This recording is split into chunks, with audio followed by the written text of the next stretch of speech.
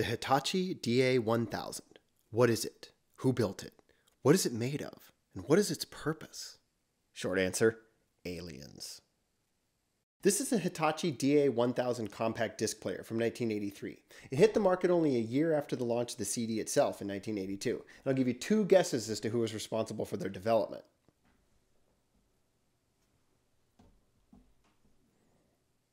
They were initially created to store and play digital sound recordings. It's a single-sided acrylic disc that's pressed just like a record, then topped with aluminum reflective coating and frosted with a lacquer on the top. The lacquer is the layer that gets the label, just like misspelling your name on the top of a birthday cake when you're 9 years old. When Hitachi launched the DA-1000, they were already manufacturing a vast number of OEM products for other companies. Everything from small basic components to fully digital DAC chips were being developed, built, and sold by Hitachi in-house, and that was significant. If you remember from the Grundig Beat Boy video, it was very common practice for electronics companies, companies in general, to go to a bulk OEM manufacturer and buy a generic product and just slap their own case and label on it and call it a day, because it was cheaper and easier than having to spend copious amounts of money on R&D for a product that already exists, especially if it's a product they're not specialized in. And that's totally fine. Nobody expects indie t-shirt companies to sell their own shirts when they can buy them from Hanes. It's the same idea. Building parts for other companies has kind of been Hitachi's thing since their inception, at least to some degree. When they were founded, all the way back in 1910, they were manufacturing electric motors for mining equipment. So since they had the ability to make their own parts from scratch, it was sort of natural that they ended up jumping in and building their own CD player with in-house components.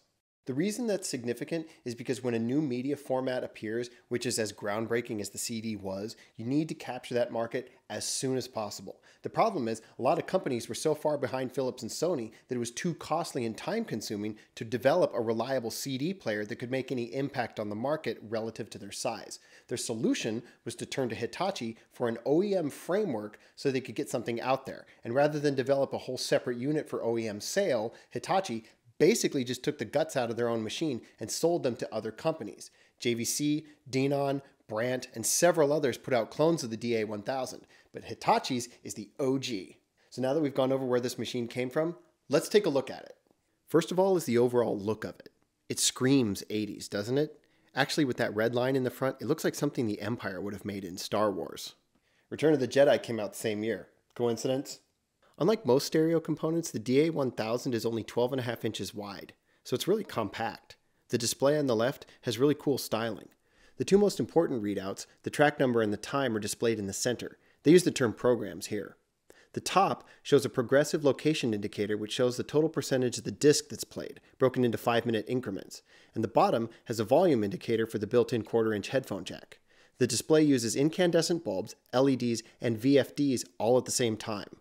My favorite bit is the way the CD loads. When you hit the open button, the center slowly opens up and reveals the slot for the CD. You place the CD in the door and hit the button again, and it draws the disc in as it closes in one smooth motion. Beautiful. And as it plays, you can actually see the disc spinning. This unit actually demonstrates something interesting about compact disc that is inherently different from any other form of audio media up to this point. As the disc plays, you'll notice that it slows down. That's because it reads from the center outward. Since the circumference is constantly increasing, they were able to fit a lot more data onto the disc by making it slow down. It keeps the plastic moving past the laser at the same speed no matter how far it is from the center. Physics. The right side has all the playback controls. Interestingly, the large printed panels act as the buttons themselves, which click when you press on them. The play button is the largest at the top, with the fast forward and reverse buttons set inside the play button. Below that is the stop button, with the pause and memory stop buttons similarly inset. At the bottom is the open and close control and the headphone jack. Next to the CD door is a column of program controls. These allow you to select a specific track on the disc and start with that rather than starting at the beginning and skipping forward to it. You can also program a playlist of tracks on the disc and have them play in that order if you want to skip certain tracks automatically. This is probably more useful for compilation CDs. Then, of course, there's the repeat function, which has its own indicator on the display. Because this machine is a first-generation unit, it does have a few odd quirks. You have to be deliberate when you use the controls. If you try to skip tracks too quickly, it won't respond. You have to hit skip, wait for the next song to play, then hit skip again. That's likely why they added the program function. It's much faster. Now this particular unit has one problem. The volume controls don't work, so it's stuck at 4, which is really too bad because the way those work is actually a really odd choice. Rather than have the computer control the volume directly, the buttons move a small motor that turns a potentiometer that controls the volume, which to me is an odd choice. I wish mine worked. Fortunately, that only affects the headphone jack because you have the option to use a line level output on the back which overrides the volume control. Since some of you are voyeuristic, let's get a quick peek at the unit with the cover off. They really packed everything in here nicely. The motor that spins the disc is exposed and similar to a hard drive platter. I'm sure that's not an accident. The laser assembly is really large compared to modern players. This whole piece moves back and forth. Fuses are down here, covered by a piece of thin plastic. And in the back is a giant transformer that didn't quite fit, so they had to install a little blister on the back. And look, I think that's the volume control motor. Maybe I'll get that working one of these days if I can figure out how. Suggestions are welcome. Screwy volume aside, I like this thing. I suppose that's obvious since I use it as my CD player in my house. What's really nice about it is it actually plays burned CDs. I've encountered more than one vintage CD player that struggles with burned discs, especially ones that were made on those old copier machines that were part of your hi-fi before we did everything on computers. I actually still have a few of those laying around, and they actually played. And the other thing that surprises me is how much I could bump it without it skipping. It took a lot of jiggling to get it to skip. I actually had to pick it up and shake it a little bit, which obviously you should never do. That leads me to my final thought though. I didn't pay much for this CD player, and even though I find it to be a beautiful piece of 80s design and I don't want to wreck it, the low cost of secondhand stuff like this means it's okay to screw around with it. If you want to learn how this stuff works or try fixing it, do it. There's nothing wrong with going to the Goodwill and picking up a couple of secondhand things and just pulling them apart to see how they work. You don't have to be an engineer with years of training.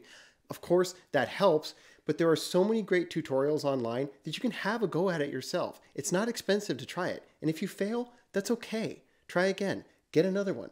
Thrift stores get half-broken stuff all the time that you can screw around with. It's fun.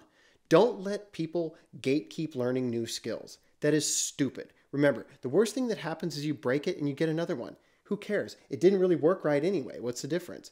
Don't be afraid to try. You might actually find out that you're good at it. I'll see you next time. Stay metal.